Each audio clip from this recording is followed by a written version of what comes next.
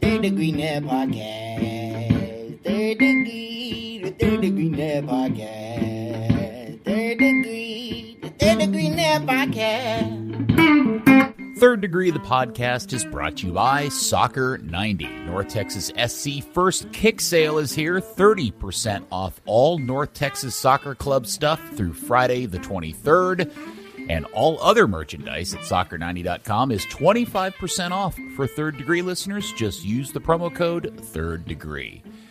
Well, hello there, FC Dallas Curious fan. Welcome to another edition of Third Degree, the podcast. Hi, my name is Peter, and I'm here again with my two buddies. First off, Dan Crook. Hello, Dan. Hey, Peter. I'm calling in from Tennessee, where I'm currently trying to track down the distillery for Old Major bacon-flavored bourbon. Couldn't get enough of that stuff, could you, Danny? And, of course, your hero, my hero, editor, founder of Third Degree, the .net, the good Buzz Carrick. Come in, Buzz. Hi, Peter. Unfortunately, not calling in from practice today, just from my sofa, because I sprained my ankle and it hurts. Oh, no. Yeah, I'm a gimp. Did you sprain your ankle after you got super drunk on alcohol last week? No, I did it a couple weeks ago, working on my house, and then it sort of got worse and worse and worse last week, including when I went out and stood on it for a couple hours at practice. It really made it inflame up, so now I got a big old boot on. Took one for the team, Peter, and now it hurts. So now it hurts. Oh, yeah. That means you didn't go to practice today, doesn't it? No, I didn't. Hopefully I'll be back next week. I couldn't go out there and stand on it for a couple hours without. I mean, even in the boot, you're supposed to keep it elevated, and it's a bummer. But we still got some information. You should call one of the original fans, Charlie, and ask her if you could borrow her wheelchair. Yeah, well, she probably needs it. Well, maybe she'll let you borrow it just for practice or something. Yeah. I should wheel out She's there. sweet and kind that way. She's very generous. She is. Okay, so what we do have to talk about is the first game of the season. The Colorado Rapids in town, bringing back Kellen Acosta and Michael Barrios in a very funny bit, stepping in for the lineup shot at the beginning. I don't know if that was something they asked him to do or if he stepped in and just did it as a joke. Either way, it was pretty great to see. But the game wasn't all that entertaining, and it ended up at the worst possible result, donuts, 0-0. What's your big takeaway from that scintillating season opener, Buzzard? Well, first, I loved the picture, actually, because it took him a while to get Michael's attention. They were waving at him, yelling at him, and getting him to come over. Oh, okay. So they asked him to come over. Yeah, That's sweet. Yeah. Okay. I thought maybe he had pulled a funny bit and stepped in on his own accord. No. They definitely had to come on, waved him over. I really like that. I mean, listen, I totally get the idea of he's not on the team anymore, or if you're Colorado, you're on our team now. I get it, I guess, but when you play for one team so long and become like a big hero there for a period of time, and the fans still love you. I mean, the Almator gave him a scarf, I think it was, and I think there's some respect for him there. Kellen Acosta, for example, has been gone long enough that nobody here really knows him, so he didn't get the wave over. But Barrios is still really tight buddies with all these guys and got traded like a month and a half ago. So I'm totally cool with the picture. I thought it was a lot of fun. So the big takeaway for me is the big picture lineup being the 3-4-3 like we predicted, but still that's a little bit unusual. Relatively solid defense, and the other takeaway is the disconnect in the offense, which is not yet up to par. So that's the big takeaway. Dan, did you have any particular highlights or lowlights you want to start off the pod with? I mean, for me, it was a very even game. Two teams finished 5th and 6th last year. Looking to be in that mix for the, let's hope, 4th place becomes available. Scraps, and then it's just a typical early season game. Like Buzz said, there was a lot of disconnect going forward, out of the wing back positions particularly. It's just a lot of little things that need improving, and hopefully that should happen with San Jose reeling off the back of that loss to Houston. Yeah, I was. I don't know if you guys think it would be unfair for me to say that the Dallas lucked out that Kellen ended up having to emergency play left back for Colorado, because I just had a sense, based on how the game actually went, that if Kellen had been in the middle of the field, that would have been a very different result. Oh, no, I totally agree with you. Yeah, that's the best Kellen has looked in, I mean, since he got traded. You know, it's not just like, oh, was his touch good, or was he? It was how active. Number one, how fit he was, how much ground he covered, how active he was, how engaged he was. You know, if that player's in midfield, that's a handful to handle. Dallas was lucky, as you say, that Vimes was hurt or questionable or whatever and wasn't available, and then they reacted to O'Brien's pace by putting Acosta over there. Kellen being one of the faster players in their team, he can handle him better than almost anybody else can. That would have been a lot for Dallas to deal with if he had been in the middle. You know, Colorado spent most of the game playing, ostensibly they're on a 4-2-3-1, I think, but the way they lined it up, it looked like a 4-4-2 most of the time, because they were defending in sort of a mid-ish block in the first half when Dallas had some good chances. Then they adjusted and played it a little deeper, and then Dallas didn't have a lot of luck after that. But yeah, that was Kellen's best game that I've witnessed since he got traded. All right, I'm just going to say it. I hate this 3-4-3 or 3-4-2-1, whatever you want to call it.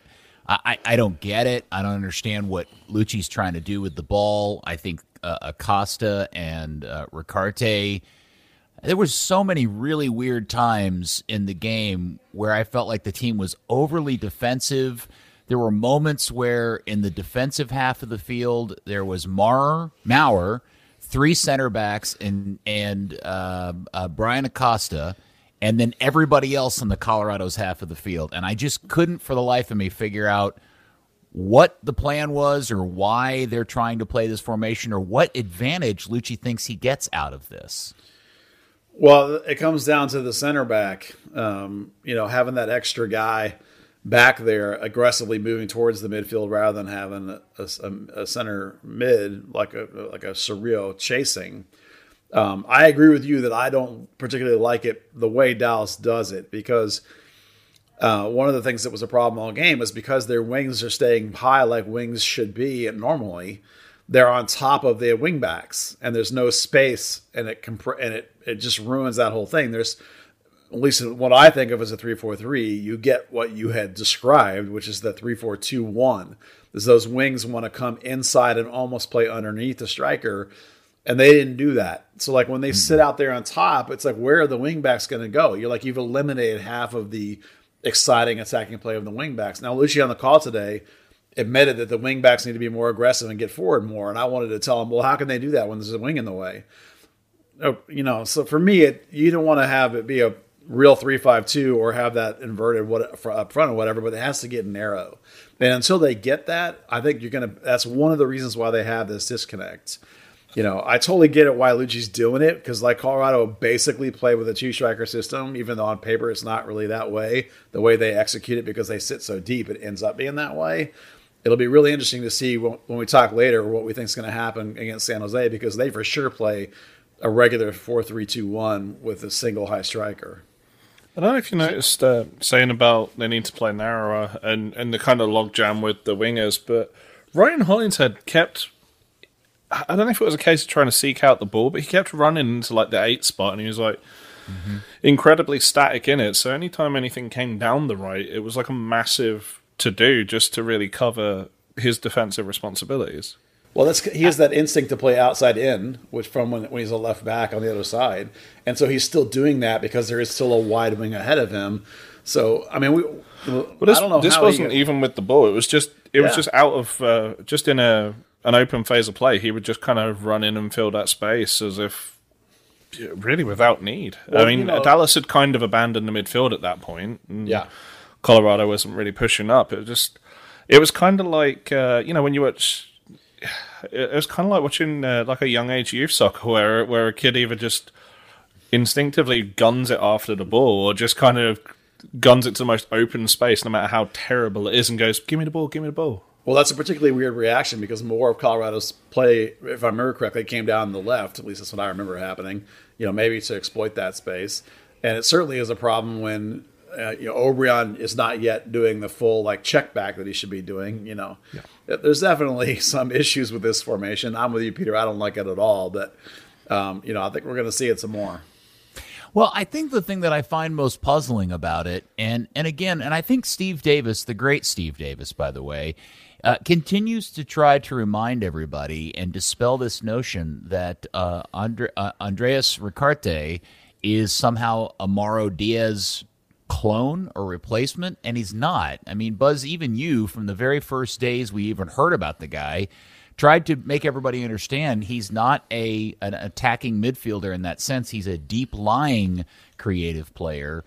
Yeah. And the problem I really saw a lot in the game was these weird periods of time where he and Acosta were sitting super deep, and there was this weird hole where you would typically find either somebody coming back from an attacking position or just, right there in the middle of the field in this really critical space, there was nobody for Dallas. And maybe that's why Ryan was running into that space all the time, because, hell, if nobody else is going to do it, maybe he thinks he needs to do it. Yeah, certainly. And that's the space that in a 3-5-2 that the number 10 takes up, that space. We've all seen that formation a million times. And that's what we say when you play the 3-4-3 version of it, which is with a single high 9, those wingers shouldn't be wingers. They should be cut inside, filling into that space so you're not getting overloaded in midfield and you're creating the gap for the wingbacks to run into. So 100% correct. There's a hole in the Dallas formation. Dallas ends up with 2 central mids instead of what should be 3 or even 4 from time to time. And so they get overloaded in the central midfield and you end up with a play trying to go wide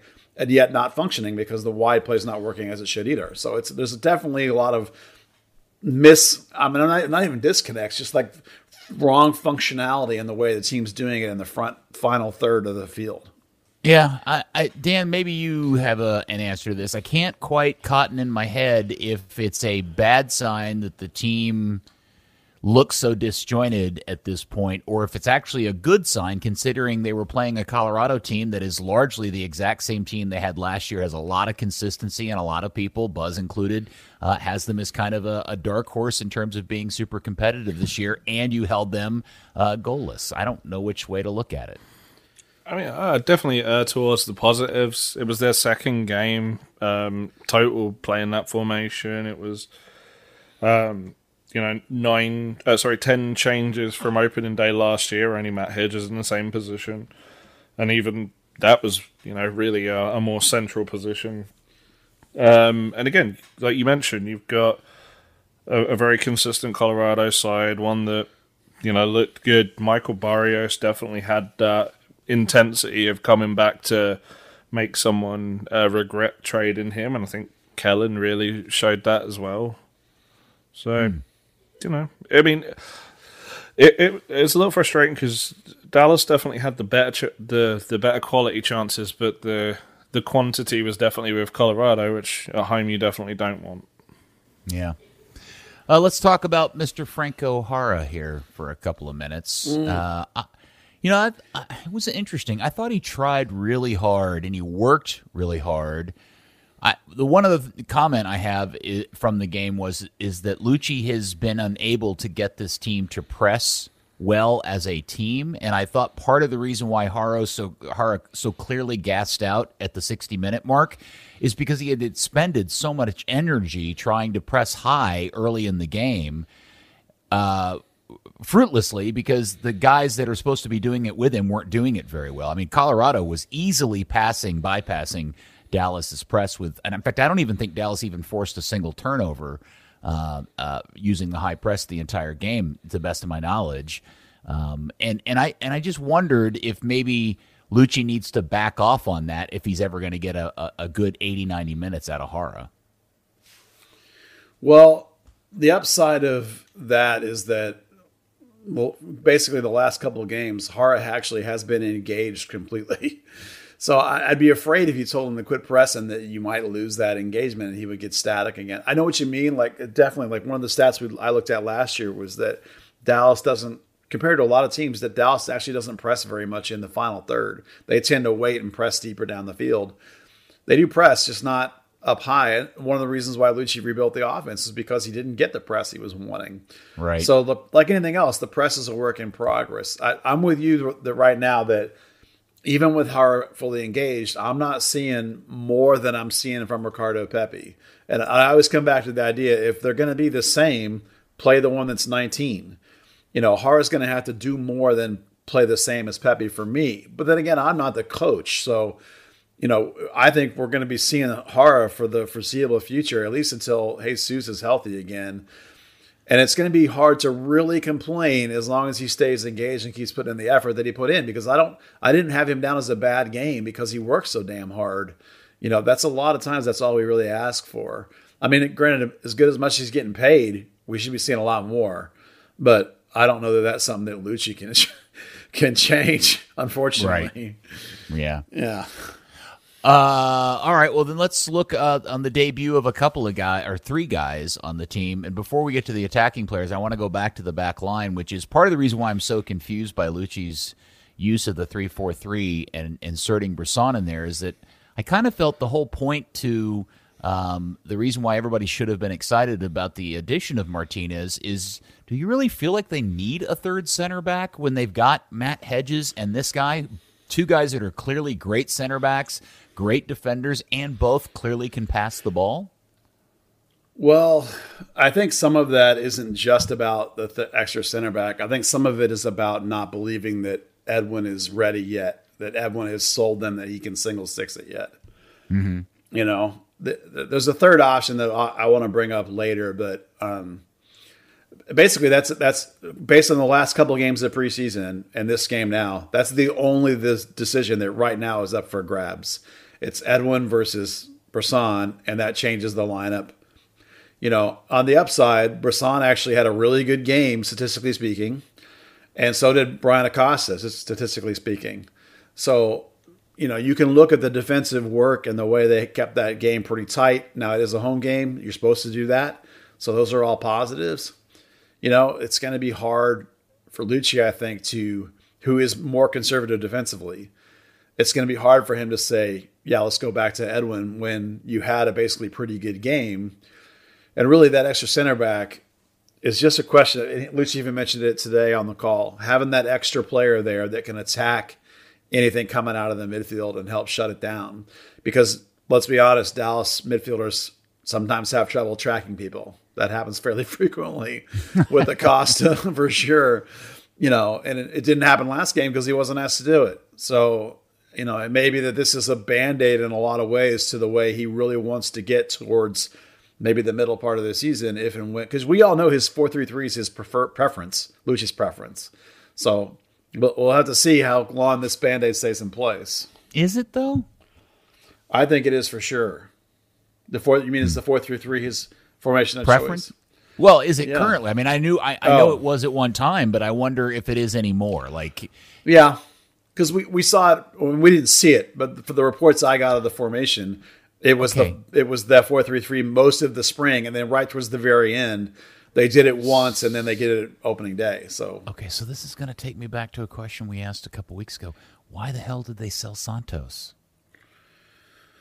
Well, not to revisit again, but a combination of age and contract and opportunity and creating an open international spot. And Edwin had been good enough that you think that he can get it eventually, yet Lucci's just conservative and isn't ready to do it 100%. I mean, it may be possible that Lucci didn't have anything to do with selling Thiago Santos. More than likely, he has to go home. And more than likely, Andres Zanata did it, pretty much without talking to Lucci, I would imagine. I mean, I'm sure he talked to him, but there's no way they did it without talking to Lucci.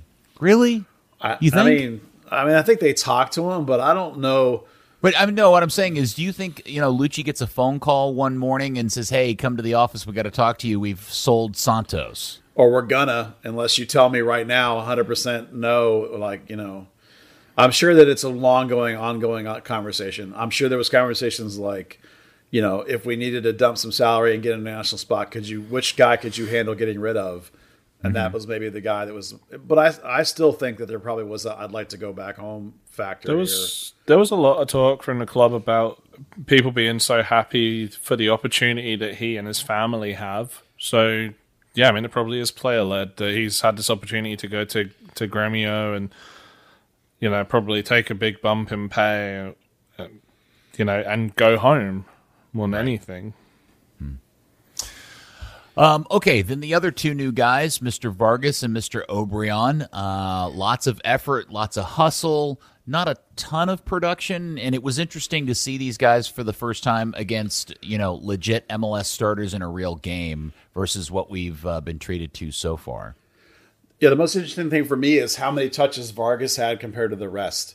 It's pretty clear just through the way the play built that the rest of the team has already decided that he's the fulcrum for the front, because he had, off the top of my head, I think it was like 10 more touches than O'Brien, and then another 6 or 7 more than Hara did, and that is with Johnny Nelson hardly ever getting any of the ball on his side. So people were bypassing Nelson to get to Vargas and bypassing Hara and Brian to get to Vargas. So that's fascinating from a team perspective already, that they recognize that what he's doing, and that he essentially has become the front 6 fulcrum. That's fascinating.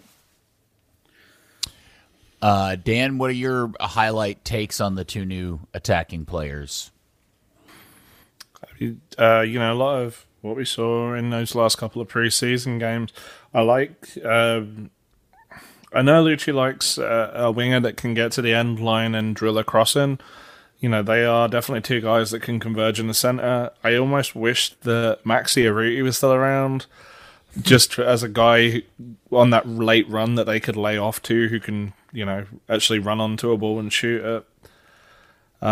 It's a degree of irony. You get the striker who's in the box finally, and then you get the wingers afterwards that don't necessarily suit that. We've seen quite a few times how Hara seems to almost get in their way when they're attacking the box. So, Buzz, overall, based on what you saw on Saturday, are you disheartened by the situation? Do you feel like it's just a massive work in progress, and you feel like the bits and pieces are there for something to get significantly better and more competitive in terms of creating opportunities and finishing them? No, I'm pretty positive about it, actually, because as always happens at the beginning of this season, team defense comes together faster than team offense does. As an individual basis, the opposite is different. Attacking as an individual is instinctive, and attacking and defending as an individual has to be learned. But as a team concept, team defending almost always comes out of the gate really strong. At least it does for sure under Lucci. So this continues a trend where this defense last year was good. The defense like it hasn't missed a step. It's good again. The things that are going on in the front, the problems for me, the worrisomes for me, are the way the wingbacks aren't working. And Nelson had a really good game when he got the ball. He just needs a lot more of the ball. I mean, I think Ryan had like maybe twice the touches that Nelson had. It was a lot more. And then Ryan on his side wasn't connecting with O'Brien because he was going all back into the middle again. So there's definitely, between the wingbacks and the fact they got overloaded in midfield and the fact that the front line is not where it was, considering all that, it still looked pretty decent. The best part was, I think if I'm off the top of my head, it's 11 shots they had. At home, that's not enough. All right, we've talked about that. Not enough chance creation, not enough getting together. But all but 2 of the shots came in the box. And there were a couple of blocks. And so it was well over 50% of them, too, were on target. So that's good shot selection. And that's pretty good on-target efficiency. So both of those things are positive. There's just work to be done, particularly in this formation with the way the front's going to work. Maybe that's a problem we've had for quite a while under Lucci. We'll see. And I think that the normal 4-3-3 will be better with the third midfielder in there. I think that'll help a lot. When we see that, that's a good question. So I'm not worried when the first game is 0-0. That's okay. If we struggle to score, or they struggle to score over the next 3 or 4 games, then we're going to start to get really concerned. They were a big part of the lack of the productivity, and I'm not sure if some of this is just getting used to a new system, but we really haven't talked about Ricarte and Acosta in any great detail yet. Considering that they are getting the starts over homegrowns, and again, this was a starting 11 that didn't have a homegrown in it, any particular thoughts or concerns or worries about those 2 guys? Not for me. I mean, maybe Dan has some. I actually thought Acosta was really good. He was quiet, but he didn't have any of the fired shots over the top. He didn't break a Toyota truck window? He didn't break a Toyota truck window. He didn't lose any marks in transition. And if you look at his pure numbers, he was 85% passing. He was 2 for 2 on dribbles. He had 4 progressive possessions, which is where you take it and get forward into space. 2 key passes, right? 3 tackles. He had 17 defensive pressures, and he was 91% on his own receptions of passes, which he's only fumbled like 1, and 8 recoveries. So when you include no shots into the stands and no failed trackings, for Brian Acosta, that's a really good day. Now, is it DP good? I don't know. But if you forget about his salary for a minute, that's a pretty solid performance, I mean, I would like to see more out of him based on how much he gets paid. And I would have liked to have seen more from Ricarte in the sense of getting an actual assist. But I think Ricarte had the highest X assist on the day, which is basically like where he puts a guy in a spot for an assist and then they blow it. So he's doing the right things. It's just, it's a work in progress. Those guys being overloaded in midfield, they had a lot of hard work to do. And, that's part of it. Yeah, I find the more that I see him play, the more that I find Ricarte to be a really mysterious component to this team because he is such a deep-lying playmaker. It almost feels like he's forced to try to create magic with everything being something more than 20 or 30 yards one way or the other. It really feels like there's a third missing component in the midfield to really get the most out of that guy. And that's why I find the formation as they're using it now to be so worrisome. Well, again, if those wings aren't coming in underneath where like a 10 would be in a 3-5-2, yeah. I mean, one of the reasons why I talked about a year, not a year ago, it was maybe 8 months ago now, like maybe that would be a really great formation was one, it would put Jesus as an off striker. And number 2, it would get you a pure creative 10 in there, like a Paxton, for example, or whoever else to play in that hole and fill some of those roles. So I'm of two minds. I'm with you, Peter. I really, really like the guy as a player, but something is not working correctly. And Dan, maybe I don't know what you think. Maybe it's just an extra guy missing in midfield. Maybe it'll be better when it's back to 4-3-3. Yeah, I think it was. I think it looked better as a 4-3-3. I mean, there's only so much you can do with Brisson trying to play up when in possession. They almost seem to split a little bit rather than the Ricarte stepping up ahead as kind of more of that 3-8. So I don't know if it was more focusing on the defensive responsibilities or the fact that Jack Price was trying to kill somebody in midfield, and Ricarte definitely got the brunt of that a few times. But, yeah.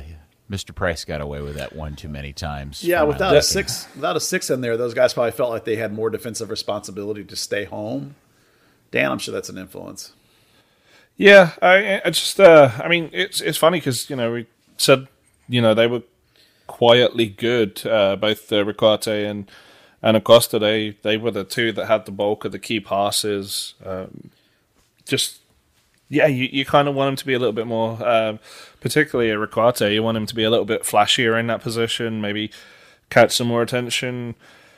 But, I guess there's not really much else to say. Just hopefully it's a game one new formation kind of deal. Yeah, it's easy to be to get overly concerned, but it is only the first game. I mean, it's. I think Dan, you were the one that pointed out this is the first time that Dallas hasn't scored in a home season opener in quite some time. I think it went since back to 2002. 2000, and only the second goalless draw in team history. The first, obviously, being the very first game. Yeah, that's crazy. Wow. Now, the big highlight, obviously, and relieving delight was to see one Paxton Pomykal come on to the field and actually leave the field in what appeared to be relatively good shape.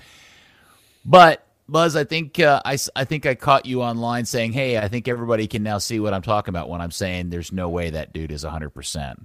I mean, do you guys agree with me that that's the case? I have him at about 90. His touch was rough. Yeah, there's a whole conversation we haven't had about Lucci's use of substitutions in this game, and I still think he waited way too long. And Paxton being so new to coming back and playing, I have a hard time judging it. Like, I can't tell if the what I noticed that seemed to be not right with him was the function of him just trying to find the game, and he only had a few minutes to do that, or if there's actually a larger kind of like form issue in place, if that makes any sense. Yeah, the things that were noticeable for me when I say 90% is that I feel like there's just a tiny bit of like reach hesitation, like he really won't lunge out for something. And there's maybe just a tiniest bit of explosion on his burst missing, which are both, very final stage of like complete confidence that I can really go, when you have something in this kind of area. It is a core thing. So, I mean, he admitted today on the conference call he was on, he said he knows he's not 90 minutes fit. Lucci said something about he's still trying to regain his health completely. So they know they're just trying to work him back in.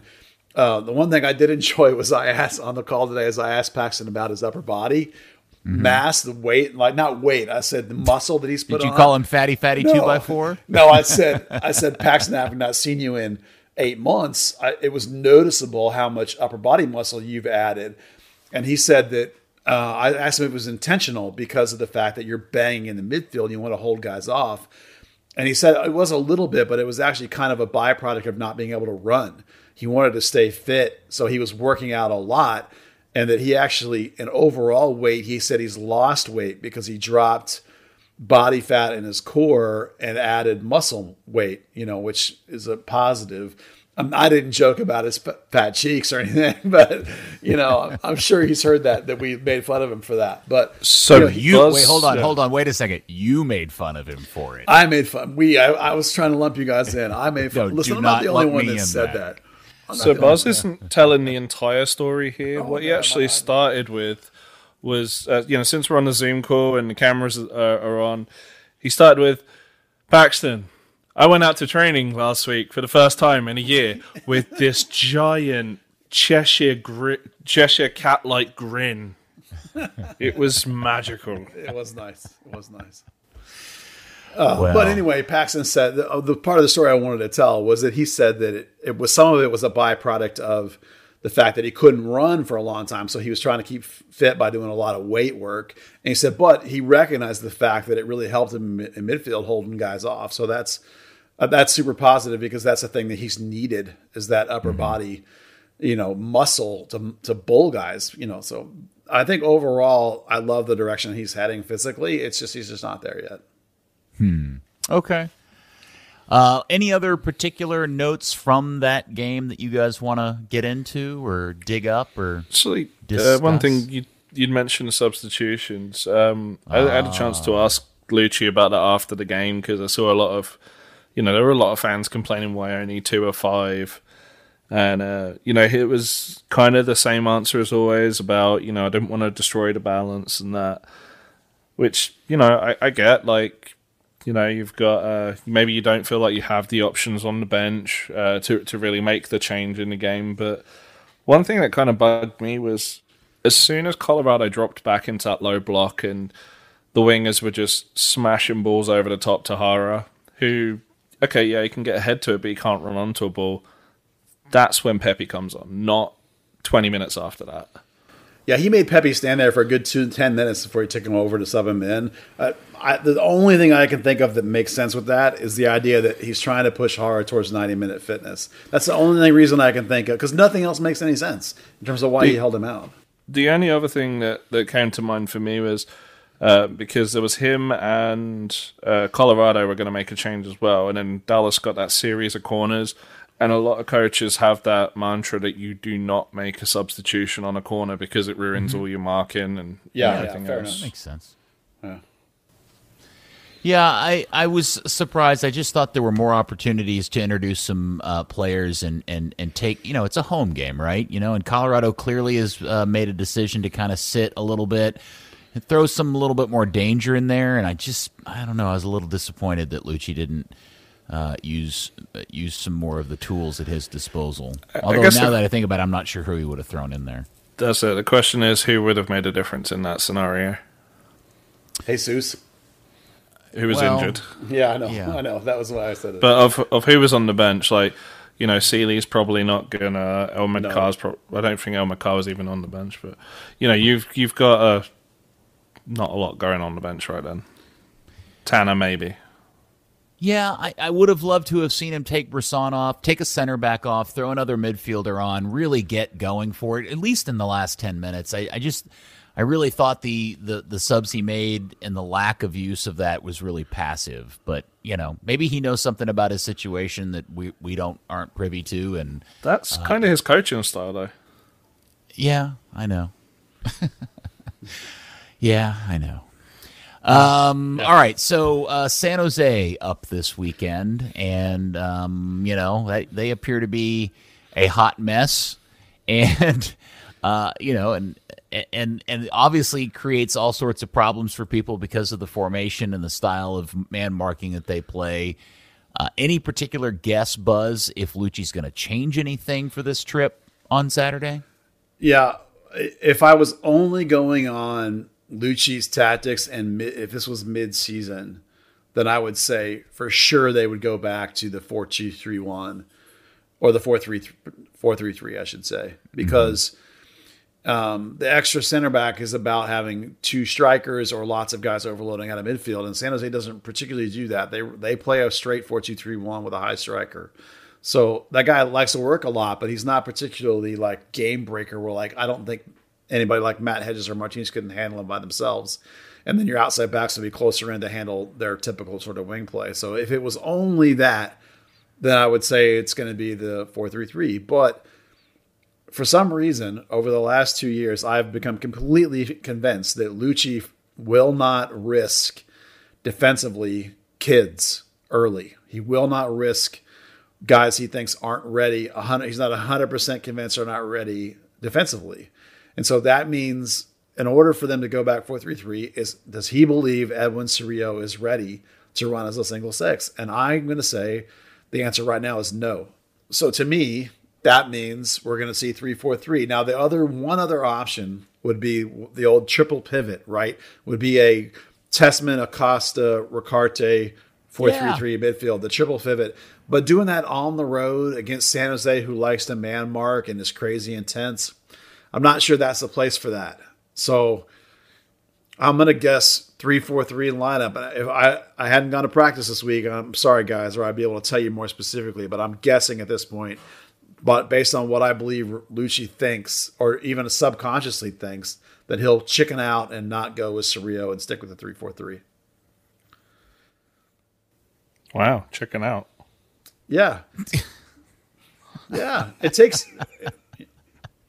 You don't think it takes guts to play a kid? Play a 20-year-old holding six on the road? He definitely is very protective, and even I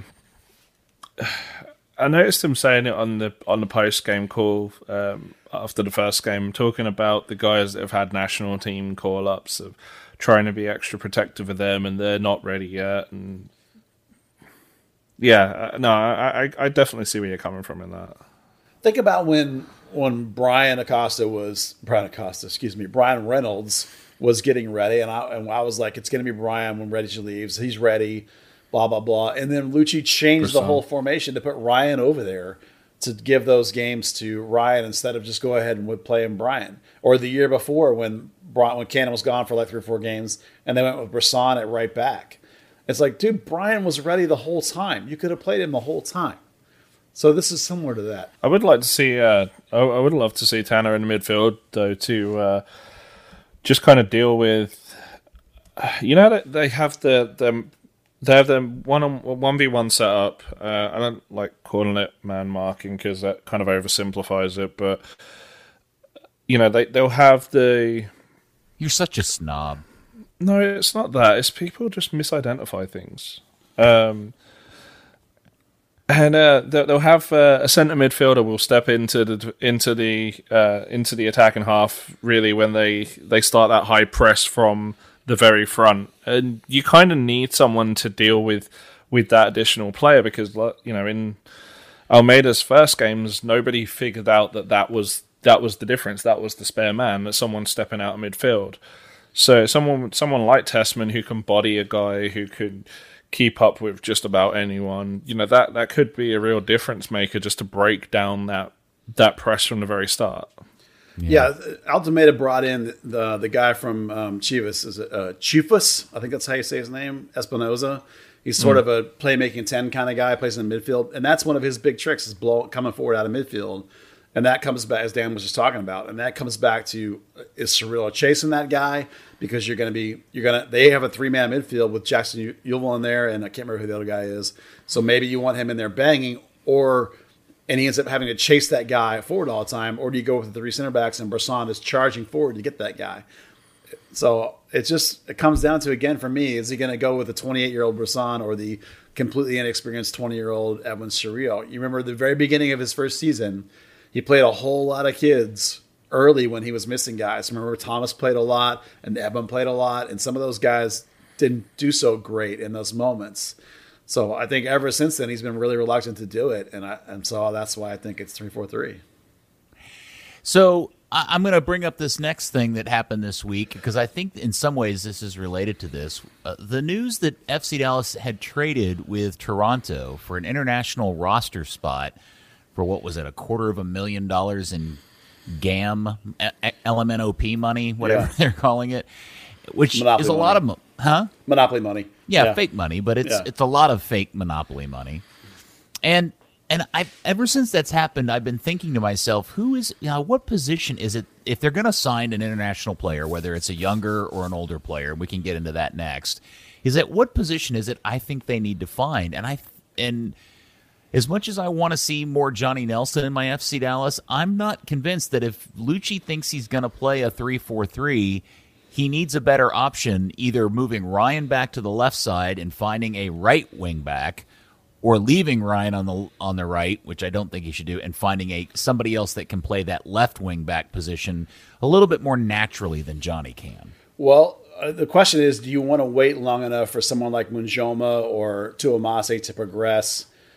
I think the other answer to the left wing back, if you don't think Johnny can do it, because Johnny would just need some time or more passes of the ball to him. Well, hold on a sec. But hold on before you move on to about what. Let's talk about Johnny's game against Colorado in particular. I know we've talked about it a little bit, but there were moments that I thought he really surprised me with his ball skills. I thought he made some really nice moves to advance the ball and progress the ball forward. But then again, I saw him, donkey touch the ball a couple of times or make a bad simple pass for 5 yards. I mean, it was a real, pro and con game for him. But I would say, for the moments that I was impressed with his attacking progression, it was pretty clear that that's not necessarily his natural. He's not in his natural element playing that position. No, and he would need to play into it a lot. But for the record, he had 1 key pass and 3 dribbles and 3 crosses, all of which were some of the highest numbers on the team, and only 45 touches, which was one of the lowest numbers on the team. So a lot of things about it were good. I agree with you, that's not the natural progression. But what I was going to say was that the person to fix that spot might actually be on the roster already, and you're going to hate this. But on the conference call today, when somebody actually asked Paxton where he's going to play, he said, me. Oh, was it you? I'm stealing your... Dan, take the story then. Go ahead. No, I just want the credit for it. Yeah, sorry, Peter. When Dan asked Paxton where he was going to play, Paxton said, well, I came in as an 8 the other day. I played a little wing earlier, but I'm also going to play wing back. No. So Paxton says that he is a wing back some for Lucci. Paxton Hollingshead. Yeah. So if you're looking for an out, look, the kid can play some defense. You can't see it, or I have a finger gun in my mouth. I know, you want to vomit. Yeah. The kid can press. He can play tenacious defense. He's not a quality tactical defender. He will learn that. Tenacious D. Yeah. He's a big fan of the too young to know Tenacious Triumph. D. Yeah. A tribute. That's the song. So, nonetheless, Paxton brought it up today that he's in the mix at wingback. So, you can maybe that was not the good solution for what are they going to do with another DP player. Well, okay, so then let's move on to that, which is what in the Buzz, you made the interesting note on Twitter of the irony that the club most known for its homegrown production is a club that now has 10 international roster spots on it. Do we have any idea what this is about? And have we heard anything about who they may be using this slot for? No, we have no clue. I mean, the obvious ones to me are with Jesus out, maybe you want a 9. Maybe you're not 100% convinced that you have options at wing if Vargas gets a call up, or even just like in terms of load management, you want extra body there. Obviously you brought up right back and left back. Those are both legitimate. Right now you have a lot of holding mid, maybe. 100% holding mid right now. Back. What'd you say, Dan? Everything but center back. Yeah, well, if you're going to stay in 3-man center back, you actually are short center backs. Because if you're going to stay with 3 starting, you need more than just Burgess. You need 5. Sorry, Tafari hanging around. You need an extra one for sure. But the one thing we have to, I think we need to explain this new U22 initiative. I'm going to try and simplify it as much as possible. So you guys Are you going to make me sleepy? No, I'm going to try and do it really simple. You remember that every team has 3 DPs, right? Right now, Dallas only has 2. So the new U22 initiative effectively allows you to have more young DPs. You remember that young DPs are the same as DPs, except that the money is less, but it has to be a really young player. Like Santiago Mosquera was a young DP when he got here, and so was Fabian Castillo. So the new U23 thing, a U22 initiative, allows you to have 3 more young DPs. And if you only have 2 DPs, then you get all 3 of the U22s. If you add a third DP, if that DP is young, you still get 3. If he's an old guy who pays a crap ton of money, then you don't get 3. So all you need to know for Dallas's reasons is that they get to add 3 more players that qualify as basically young DPs if they want to. Now we think that's probably already happened with Philippe coming up from Brazil with his price tag, almost certainly is one of these guys. The kid Sean that they just added from out of the Ajax system and then wherever he was in between, probably. And then given that Vargas is coming in, was like leading his league in scoring at 21 or whatever, he probably is the third. So they might already have those spots locked up, in terms of how that rule works. I know this is a lot. No. But I'm snarkily laughing because I find it ridiculous that we don't know that those 3 guys are or are not young DPs. Yeah, they're not listed. There's only 2 DPs listed on the roster, and that's Acosta and Hara. And so there's for sure a full price DP spot available. It can be a senior DP or a young DP, whichever one you want it to be, as long as he doesn't get paid over. I think it's like $1.6 million. Then you can still use all these slots, which Dallas we think is used. So it has to be a typical Dallas style DP, which is these mid-price DPs that they love, like Ziegler was, and that kind of thing. So and it's worth pointing out that the U22 initiative really for Dallas doesn't matter too much. It's salary cap. And it's reducing the cost to either $200,000 or $150,000 if they're under 21 and on their first contract with MLS, which is why Jesus and Paxton couldn't be moved off the senior roster amounts for that, even though they're still technically homegrowns. We're talking about guys who aren't earning that much more than really the cap hit they're going to get anyway. So it's not like someone bringing in a $1.5 million a year young designated player and then only getting charged the $200,000 for that. Yeah, basically the thing to understand is that this is a rule that people like the Hunts, and we actually heard it was the Hunts that pushed for this because they want the Hunts and FC Dallas like to sign players.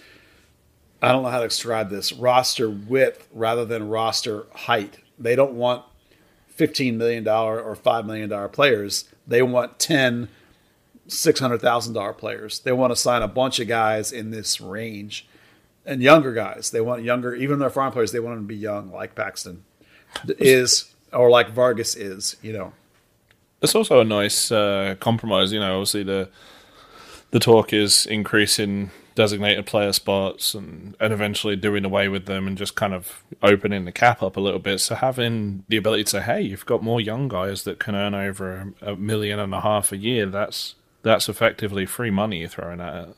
Yeah, and also effectively forget about the superstar DP. Not that you ever thought that was going to happen anyway, but now you really can't do it because it'll ruin this U22 initiative that the Hunts wanted. So, again, I still think the options are striker. If it depends on how much you like Hara. I mean, 2 DPs at one spot seems ridiculous in some ways. Wing is maybe a little bit lacking in depth because some of the young pieces are not really convincing, especially if you're going to sell Dante Sealy like I think they will. Maybe I think the one that jumps out at you in terms of budget, having sold Thiago Santos, is and having Edwin not be as much as we like his progression this year. Lucci doesn't believe in him yet, it seems. So that might be the one spot where they could go out and get this mid-priced Thiago Santos Grezzo style DP and get a little real impact with it. So now that they've made this move, is there a deadline looming in terms of a window that everybody should, be on alert for this move to happen if they're going to sign somebody? Well, the current window is open for quite a while. I mean, the MLS window is really funky because of all the COVID-ness. It's actually open until Danny, you remember June when it 1st. Was it June? That's what I was thinking. It was June. Yeah, I mean that's long, relatively speaking. That's a couple of weeks away, and then the other one turns around. And it's not that further away. I think it kicks open again in July or something. So, because the season started so late, the windows are all wacky. I wouldn't, It'll be interesting to see how fast they move. So far, Andres Zanata's looked like by the time they do something like pull off a trade for the spot, it's because they need the spot right then. So I'm actually expecting something to happen by the end of the window in the next 2 weeks, other than Sean, actually. I mean, and Sean's arriving soon too now, right? Yeah. Yeah. Okay. So there's definitely some stuff going on. It wouldn't shock me to be a 6. And then, it wouldn't shock me to be a guy who really is never going to play like Philippe never plays, Right. Exactly. An investment, a sign and trade investment, which All right. weird. So I know that you weren't able to go to training because you fell over drunk and hurt your ankle last week. Tripped over the ottoman or whatever it was. But you did get to look at some video that the club released and ask Lucci some questions today. Any other notes from training that you'd like to throw out on the pod? Yeah, just generally speaking, Lucci said today that this year, because of the new COVID protocols are slightly more relaxed, and because the team all got their shots or whatever, they now can integrate North Texas and the academy much more into training. And specifically in the video B-roll they put out for news stations to use today, that was from practice, there were 2 academy players that I spotted in training. One of which is Knight Pickering, which I know you love that guy, Peter.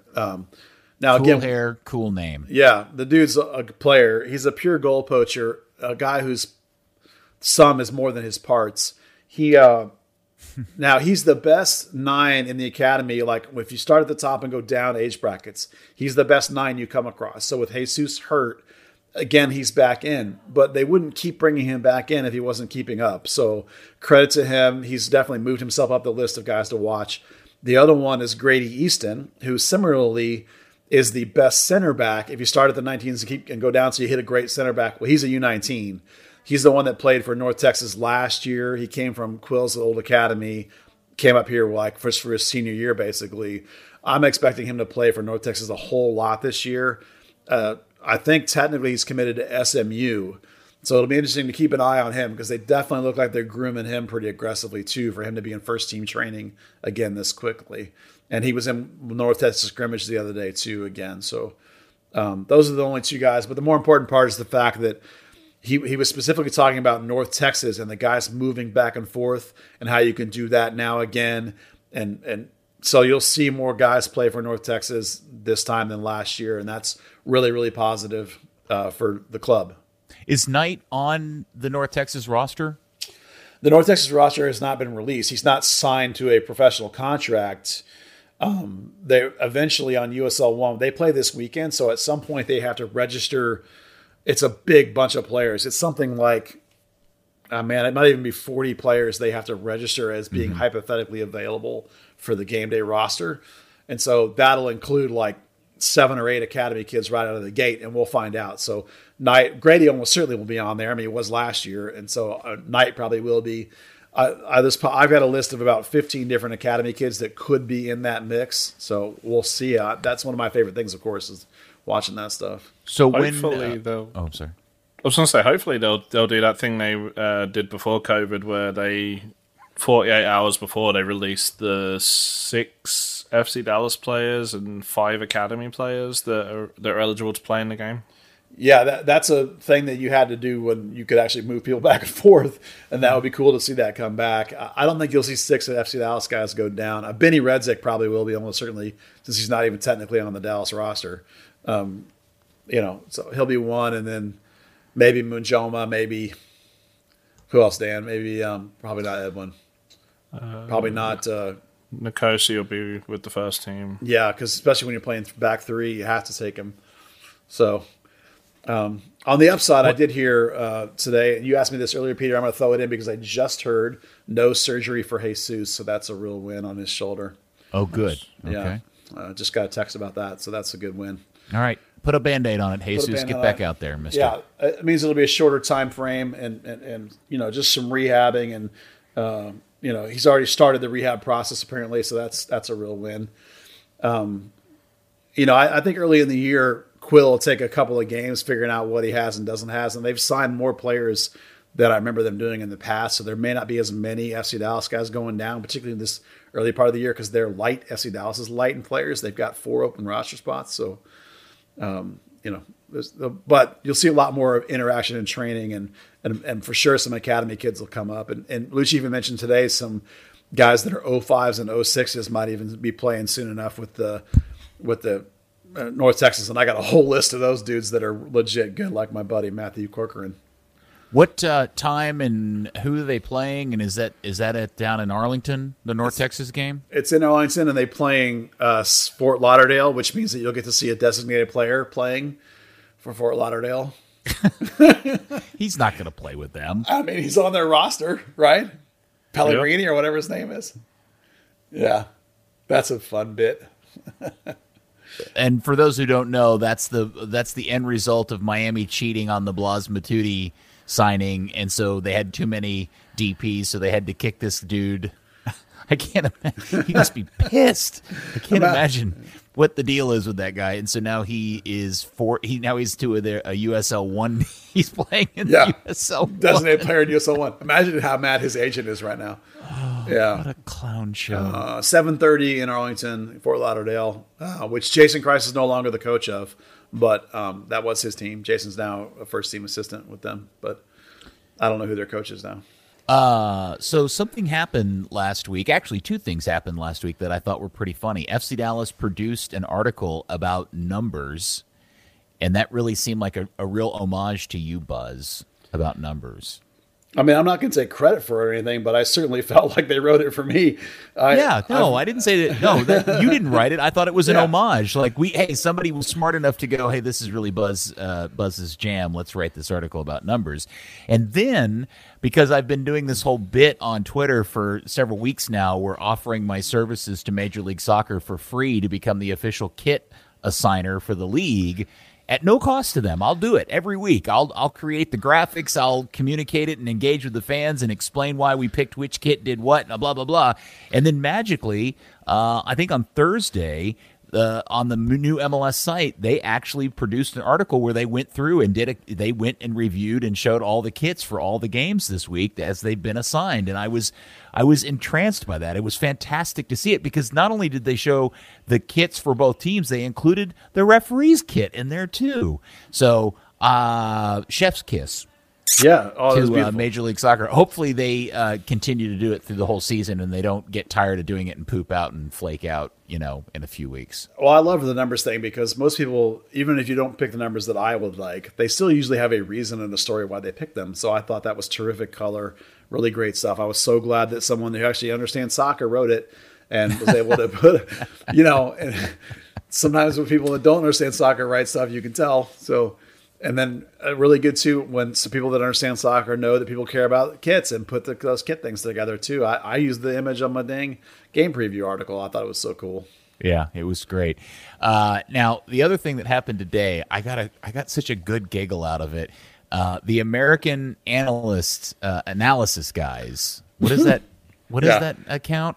Yeah. American Analysis. The guy that do XG. There were guys that are really, really, popularizing and coming up with all these new ways to, digitize soccer into a bunch of stats. And they're great guys. They posted a very funny tweet, and I don't know if they're serious about selling this shirt, but it's a picture of Christian Coman in the infamous Christian Coman completely bonks the easiest goal in the history of the world. Did you guys see this? I did. Yeah. Dan, have you seen it? Yeah. Yeah. And I thought it was funny because, as you know, I have found great source of humor of that moment. And I actually grabbed a video and turned it into an animated GIF years ago or whenever back it happened. And I saved it. And I was serious when I retweeted it out. I wonder if I could mint that GIF and turn it into an NFT and sell it on the dark web. Oh no, those died before the European Super League. The NFT thing is over and done with already. That's a fad that's come and gone. Solid 3 weeks. Oh, people made obscene money with those things for 3 weeks, man. Yeah, well, I mean, come on, Christian Coman bonking and kicking the post instead of the ball with the XG on top of it of 0.9 or whatever. That was my favorite. Yeah, it was. I think they reported that as an XG score of 0.94, which is he's the reason that there's 0.06 off that. Yeah. Just his inclusion in that particular scenario is immediately a deduction of 0.06. Yeah. I did love that. Now, we also should get an update because there was so much crazy wailing and gnashing in teeth over the safe standing area prior to the game. I think there was a lot of legitimate concern from the fan base about the safety level of the temporary barriers that were put in place. Dan, can you report how it went down on game day? Did anybody suffer a major gash to the head or Achilles, or did anything collapse? Apparently 2 of the rails did wobble a little bit and came loose. For the most part, they had some pretty good fixings in there, and they were just fine. Okay. They have already replaced most of them with the permanent rails, which look like the ones in Orlando City. Yeah, I saw that picture today. I thought that looked fantastic. Yeah. The bolts are still there, the exposed bolts, and they will stay there. They will just supposedly be covered up with something, presumably like a rubber cap or whatever. Right. But yeah, I mean, I know you weren't at the game, but the supporters sounded fantastic. It made such a difference to have people back in a wedge rather than spread out over a long distance like the width of the field in the beer garden. Okay, I'm glad to hear this, and Buzz, and you can throw in your opinion on that too, because I've expressed my concern about removing those guys out of the beer garden, and I did think, at least on television, there were 2 things that I noticed immediately. One is that whole stage thing with that weird signage and the trucks looks really odd on television. It looks like something's under construction, frankly. And the fact that you never saw the supporters groups once during the game, there was one kind of pre-recorded shot in the open, but nothing during the game, although you could hear it. It made me wonder how it had translated, the move had translated in real life and in person. Well, in the stadium, it sounds great. You can that. I guess the South End Hall of Fame, whatever, kicks their noise back a little bit better than the stage did for some reason. I thought it sounded fantastic. And multiple people commented that it sounded fantastic. Somebody said that in our Discord chat today that the supporters had a call in with the team, and they only had one person complain and asked to be moved. And that all their feedback was that everybody around them actually loved it and liked the atmosphere. And Lucci liked it so much, he actually directly tweeted at the supporters groups that how awesome he thought it was. So, kudos to that all the way around. And the new rails finally getting in there look good. There's going to be some cup holders added, which is obviously a win for people that like beer. The thing on the other end, the north end, you're right, it does look a little bit like they're trying to just kind of fill up some empty dead space. I mean, that's what it is.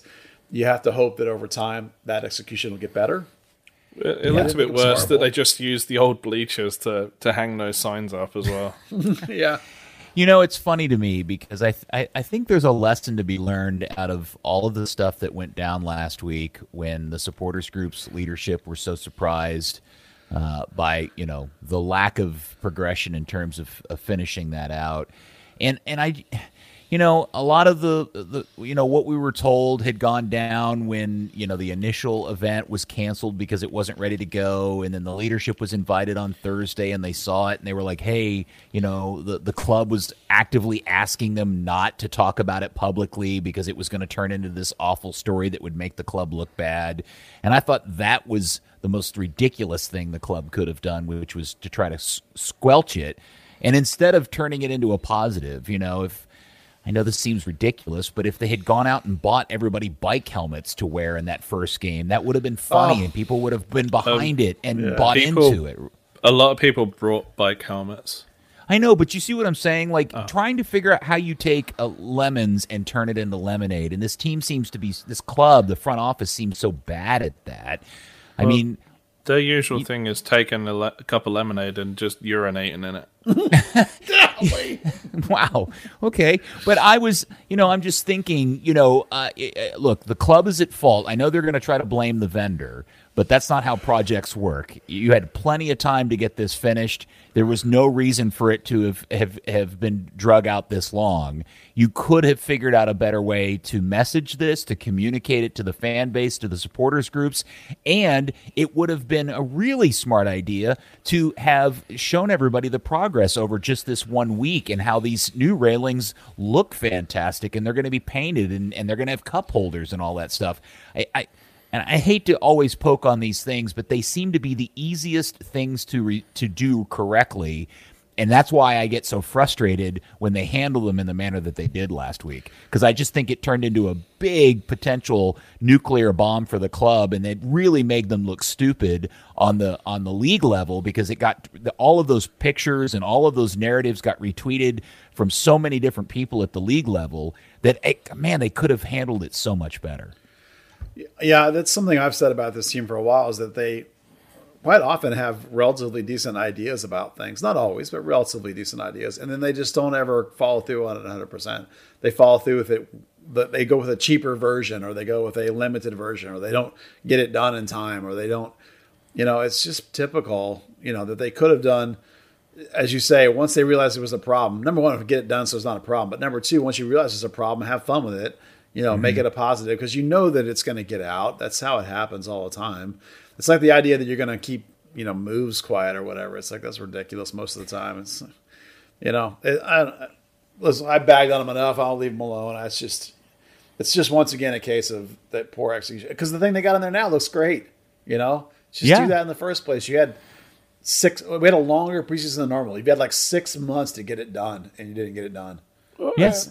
It's like you say, everything's kind of their own creation. They started tooting the horn about safe standing, right? You think of safe standing, you think of what LA Galaxy have, LAFC has, what DC United has, what Borussia Dortmund have, and Celtic, and all these other clubs that have like really exciting atmospheres. The rails that have the fold-out seats, and then they were like, "Yeah, bike racks, yeah." Well, I mean, I get that which is fine. The permanent solution is fine. It's not what I would consider safe standing. It's kind of what I would consider a hark back to the terraces. But own it. Just be like, hey, this is what this is division. This is what's going to happen. Not just. I mean, it's not even damage control. It's just allowing. It's the meme of the dog sitting in the room when everything's on fire, saying this is fine. No, they but just accept it. But what I'm saying is that when you realize you have a problem, how do you turn it into something positive? And there were ways to do that. And instead, what we heard were these like panicked meetings where key front office, higher ups are like openly begging supporter group members not to talk about it publicly or publish photos because of fear of how it will look online. And I'm thinking, come on, guys, you knew this was going to be a problem. Come up with a strategy to turn it into a positive. Make something funny, or give the supporters a reason to defend it. And they just didn't do all of that. And I could prattle on all that. And the funny thing is, if, like you say, if they just came out and said it and said, hey, this is a vendor we've used for over 10 years. They've done this and this and this and this, which all came out fantastic. And they've just completely crapped the bed on this one. We're never going to use them again. People will probably be like, oh, all right, fair enough. We've all had a contractor screw us over at some point or something like that. Yeah. I mean, yeah, they had 6 months to do something about it. But if you've used them for 10 years, I could see why you'd give them a much longer leash. But just be open. It's always the FCD's way. Why are you hiding stuff? Well, hopefully by the time the next home game happens, it'll all be finished and supporters groups will enjoy it. And I'm glad to hear that, at least in terms of atmosphere, it may have improved the situation. And that's a good thing. I still think they should take me up on my idea of when goals are scored, the cars should honk their horns and flash their lights. That's actually a really good idea, yeah. I was really disappointed. I jumped on the pre-game radio show and made a joke about those two areas are going to get demolished by Brian Acosta's moonshots, and he didn't have a single one. Wow.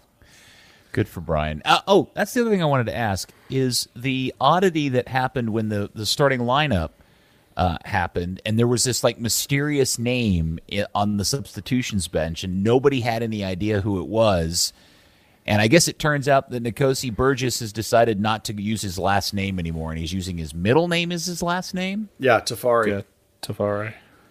Okay. Which is, when I Googled that, turned out to be some sort of really kick-ass dude from the ancient times or something, and that's cool. And it's all tied to him believing that his last name has something to do with slave ownership. And was this something he decided at the very last second, or did the club not know he was going to do it? Or I'm confused as to how we got so far and we didn't know the dude was going to change his name. I don't know. I think I remember seeing him with a different name in the preseason. Sometimes there's a disconnect between the team operations and PR, where he probably told the equipment guys, hey, I'm going with Tafari on my jersey this year. And they were like, great, knock it together, done, months ago. And nobody bothered to tell anybody in the PR office that, oh, by the way, until they actually turned in the game roster and put Tafari down, and everyone was like, well, who the hell is Tafari? So it's like, just like we did. Yeah. You couldn't see that happening. It's it's not the equipment guy's job to go tell the PR people, but it's somebody's job. So somewhere there has to have been a breakdown in communication to tell when he decided that and told the equipment guys for them to tell PR that it was changing. So, because the websites are still all say Burgess. I mean, I changed Third Degree, but nobody else, MLS didn't change anything. Yeah, there's probably a really cool story in there that could be told and shared based on why the guy would choose to do that, especially in our current social climate. I think that probably would win a lot of people's attention. So, yeah, it'll probably be behind a paywall soon. Maybe that's coming this week. You talk about not owning situations, and Nkosi is, when you talk to him, probably the most dialed in, intelligent guy on the team. Socially and just in general, very, very bright and to the point. And it's kind of like there was that whole thing of when he just happened to be at Stonebriar and someone started choking on something they're eating, so he did the Heimlich on them and saved their life. And the team never really owned it. They just tried to get everyone else to tell the story, and no one really was. And everyone was kind of like, yeah, that's not our story to tell. Why don't you tell it? Yeah. And then they didn't. Well, especially because, and I don't think this is unfair, and I'm not trying to be that guy, but they hired Gina Miller to be that person because she really kind of drove the idea that they could be the owners of their own stories and write their own content. And we've obviously, as an organization, struggled with trying to do stuff and write stuff about the team, but sometimes things get held back because the team wants to do it. So if that's the job of the media crew for FC Dallas, they should be doing those things. You're absolutely right. And they shouldn't be leaning on local media to do it, because that was kind of my impression, the whole point to them hiring her in the first place. You think there's any chance they're downplaying it because of the reaction to the Black Lives Matter last year? No, frankly, I think what happened is the guy probably told them relatively late, and it just never, I think they're down on staff. I think all MLS teams are down on staff. I think people are doing multiple jobs, and it just was one of those things that just nobody thought of to correct and fix and do anything with. Maybe there's just that level of thinking isn't happening, I guess. I don't know. Yeah, me neither. Look, it's easy for me to sit here with all my time on my hands and pick on all these tiny little things, and I admit that. But if I was in the role of like that at FC Dallas, these are things that I think are clearly obvious issues that had easy solutions to them that just didn't get done for one reason or another. And again, it's the first game of the season. It's early in the season. Crap happens. We'll get several weeks into it, and nobody will ever think of any of this ever again. I think you make excellent points, and I'm not sure that you or I or Dan has the answer to why it doesn't happen. Yeah, I'm just prattling on now. I think it's definitely, sometimes people say, like, do we criticize to criticize, or it's like a well-meaning thing and offering suggestions. I think someone mentioned it about supporters groups and media, and it was like, we've all had these conversations, and we want what everyone wants to see our local teams that we cover thrive and to give us good, interesting stories to write and great games to cover and everything else. It's not like criticism for the sake of it. Peterson wants an MLS Cup. That's all. That's really all I want is an MLS Cup. Not much to ask. Championship. Just one. Just one. Then you can do whatever you want. Yeah. Just win one MLS Cup, and then I'll leave you alone forever. I promise. Ooh. Prom. Just realised something. With last seasons, every team the Hunts have sold have gone on to win another MLS Cup. There's no hope. Man, they're never selling the same. Guys, I think we've covered everything we were going to talk about today. Anything else on the table before I shut this shop up? Oh, other than how great Pappy Check is, I don't really have anything else. Yeah, thanks, Pappy Check. That stupid song in my head all the time after. Patreon's pretty good too. Yeah, patreon.com/third degree. Don't forget. Yeah, did I see somewhere you hit 200 people? I did hit 200 people. I'm really excited about that. That was goal number 2 on the way to of 4. So that was the next big threshold. I'm really excited. So is that the threshold that Dan and I start getting checks? No. Oh, okay. No. I did. You told me you didn't want any of it. I did. Oh, I did. Yeah. If you want a check, I'll get you a check. But maybe I want one now. Okay. How about a Pappy Check? Would that work? Yeah. Just a Pappy Check would be fine with me. Yeah. All right, don't forget, kids, Third Degree, the podcast, is brought to you by Soccer 90. North Texas SC First Kick Sale kicks off now at 30% off all North Texas stuff through this Friday, the 23rd, and all other merchandise at soccer90.com is 25% off if you use the special Third Degree listener promo code, which mysteriously and uniquely and smartly is just simply Third Degree. So don't forget to go do that stuff. All right, Dan, thank you for your time and participation in today's podcast. Ditto. And Buzz, I mean it when I said I just do this for free. I love and passion. You don't need to write me a check. Well, thanks, dude. I appreciate you hosting. You keep it professional for us. Boy, you have a really low bar, sir. I do. It's professional. That's my bar. And to you, FC Dallas Curious fan, thank you. We will speak to you next week, hopefully with 3 points in our pocket, on another edition of Third Degree, the podcast. Peter and Dan were not paid for their participation. Third Degree, the Third Degree Net Podcast. Third Degree, the Third Degree Net Podcast. Third Degree, the Third Degree Net Podcast. Third Degree, the Third Degree Net Podcast.